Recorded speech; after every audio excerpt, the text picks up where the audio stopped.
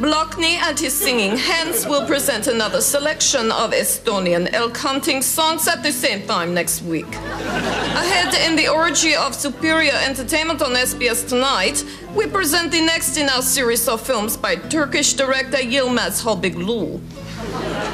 Kemal and the Weevil tells the heartbreaking story of a boy who befriends an orphaned weevil, only to have it cruelly snatched from him by the secret police. That's at 10:30, and I am already quivering with anticipation for that one. Great Curling Tongs of the World tonight takes us on a mesmerizing tour of the hairdressing appliances of Budapest. Also, tonight marks the beginning of advertising on SBS. Naturally, this advertising will comply with our policy of artistic excellence and tastefulness and will not interfere with our programs. So now it is with enormous pride that we present our first commercial break.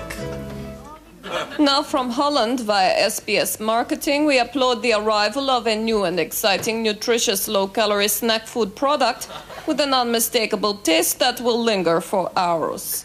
Yes, it's Dyke Fingers. And not only are Dyke Fingers a perfect accompaniment for a steaming bowl of rookworst or snert, they're useful for day-to-day plumbing disasters around the home.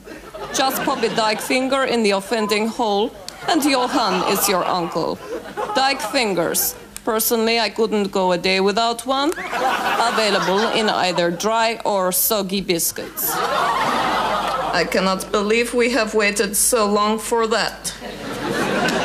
Since escaping to England, disguised as a sack of dried peas, Mongolian director Erkut Çiğswiz has concentrated on films evoking the images of horror and desiccated vegetable products that he has come to know only too well. His latest film, The Silence of the Gums, is a departure for Çiğswiz, as the dried peas of his earlier films are almost entirely absent. Please enjoy with me now a preview of The Silence of the Gums.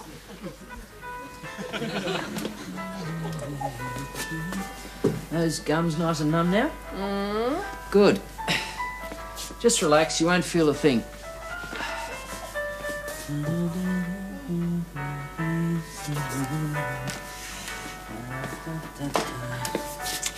I'll have that nasty old wisdom tooth out in 2 shakes.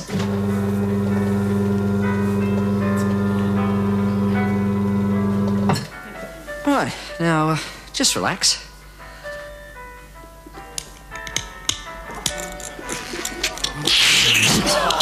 Oh, dear.